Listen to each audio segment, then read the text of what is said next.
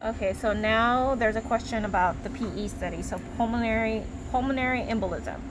And what's your question? What's your question? So my question is, how do I adjust technical factors if I know the patient has a large heart or has a large body habitus? They're gonna either take a long time, or my scan I know is going to be too grainy to get diagnostic quality. So my thing is, this is how I do it, is I just highlight all of this, and you already know that this patient's they have a big mass, so they're on the heavier side. Either they have big breasts, or they're just really large or big boned, and maybe one arm can't go up, both arms can't go up, and one arm can stay down. So that's a factor too. So if you have an arm in the way, that means it's more anatomy and more penetration that you have to go through. So what I would do in this case for a larger patient, you just highlight everything, and all you have to do is just click on the top or the bottom, and then just highlight all of it. Click the left button down and then just highlight, and then you're going to go to scan details, and this is before any scan. This is before the scout. Before the scout, you just highlight everything, and you already know, change this to a higher KB, and then you're done. You don't have to do anything else, because let's say you do something, so you go to scan details, and then now you don't have an effective mass. Because thank you, you too, appreciate you guys. So effective mass, there is no effective mass, because the machine is going to calculate with the AP and lateral. They're going to calculate how much penetration that needs to go through. So it's like, what do you call it, that AED? AEC? AE, yeah, I think so, right? It calculates automatic calculation. Yeah. And okay, so that it doesn't have it here. And yes, you can increase or decrease your rotation time, but you don't want to, only because this is a triggered scan, because you're going to have your S&V, and then you're going to have your sure start, so you have your ROI, and it's going to trigger. So you don't know when it's going to happen, and you want that bolus, that contrast bolus that's going to go in at 4. You want that contrast bolus to continuously go in, and then it's going to take 3.4 seconds to kind of get that scan of the chest through, right? It's not going to be 3.4, because this is gonna change according to how much mass that it's gonna get from the patient. So literally all you have to do is highlight all of it in the beginning and put it to 135. You're bumping something up. It's not going to be the best, because you can't really control your mass, but it's something to give it a little oomph. You know what I mean? Because obviously you're not going to, I don't think it's going to be 112 DLP. That seems too low. But yeah. So does that kind of answer your question? Yes, that helps a lot to preemptively take care of some of those factors. Yeah, but when it comes to like abdomen and stuff, then you would adjust that like we did the head. Okay. Like you'll go to abdomen, and it kind of does this, but you'll do this after the scouts and stuff. You'll just adjust. You'll look at your effective mass afterwards and adjust that. Some people will just change this, but this is like too far in depth, so let's just stick with the basics first. Because then you have how much thickness and blah blah blah and details and stuff. So what if I'm in a standard PE study, I get my scouts, I see they have a huge heart. Is there any technical factors that would need to be changed in that case? For a huge heart, like cardiomegaly, it's just cardiomegaly. There's no, it's more of the skin tissue, the bones and stuff that you have to go through. Your heart's going to be your heart. Okay. So it's more of the body habitus that'll affect the image quality on scan details? Yes.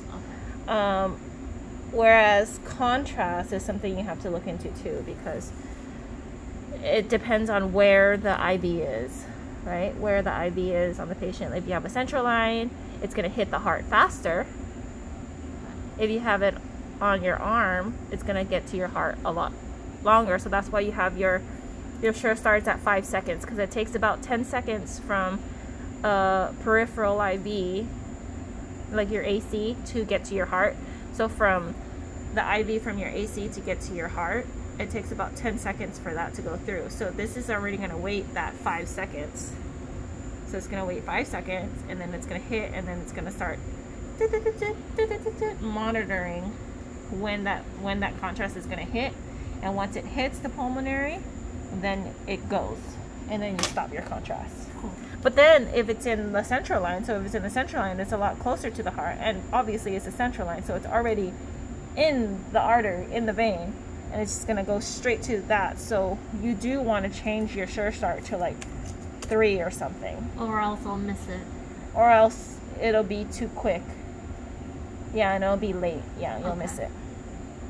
Yeah. Interesting. Okay. Got it. And then of course the Hounsfield. This is the Hounsfield. The pulmonary artery is going to trigger, so the contrast will go into the artery, into the pulmonary, and when the ROI hits that amount, that 180 Hounsfield, then it'll trigger and tell the machine to start scanning. So that's the trigger point. That's another thing I did not take into consideration, is central line versus in the AC. Even in the hand, like you could do the hand still, but it's going to take even a little longer. Yeah. See, I have not thought about those factors playing into how long it's going to take. So question for you, can you do a PE study on a foot IV? No. Why not? One, it takes too long, and two, it hits from a direction that's not going to be helpful for the study? No. So the answer is yes, you can use a foot IV. If that's the only IV they have, you can use a foot IV to do a PE study, as long as it's the right gauge. So as long as it's a 20 gauge IV, then you are able to do a PE study with the foot IV, because it's going to take longer. So what I would do is maybe change that to like 10 seconds or something longer, right? So it's going to take longer to hit, but it'll eventually, remember, everything gets dumped into your heart. Wherever the IV is, it's going to get dumped into your heart. Okay. The only IV we cannot use is the IJ, right? The peripheral IJ. You cannot use that. But if it's a central line, it's in the line, then you can use it, but not a peripheral IJ. Okay. And so technique will still be the same. You want to go at 4. If they're bigger, you want to go at 5 or whatever. So 4 or 5. And then this is just going to take longer. So if it's in the foot IV is just going to take way longer. It's going to come up. So remember, this is like 10 seconds. And then we already have that at 5. So if it's coming from here, it's going to take maybe like I would maybe go to like 12 or whatever. But it'll eventually hit. It's not. It might not be the best, but if that's our only option, it'll do. So when do you go from 4 to 5 on here? If they really have a good IV, like an 18 gauge, a really good 20 gauge will go. But normally I would do it on bigger patients, like maybe 300 plus or something, or then 350 plus. Then I could go to a 5? Then I would go at 5. Because you want that to go in quickly. Even some pregnant people, because their heart rate is different and they have a baby inside, and apparently, unfortunately, a lot of pregnant people will come in for chest pains, and they're concerned for embolism in their pulmonary. So you would have to get that done. Okay. I mean, go a little faster, because with the rhythm of the heart, for some reason, sometimes pregnant people don't have really good heart rates. A little more sluggish. Yeah. So it helps to kind of give it that little oomph. Okay. To push it through. But not always. If they're little, I would still, if they're small, like pregnant women, I would still go in at 4 or whatever, and then just stop it whenever it's done.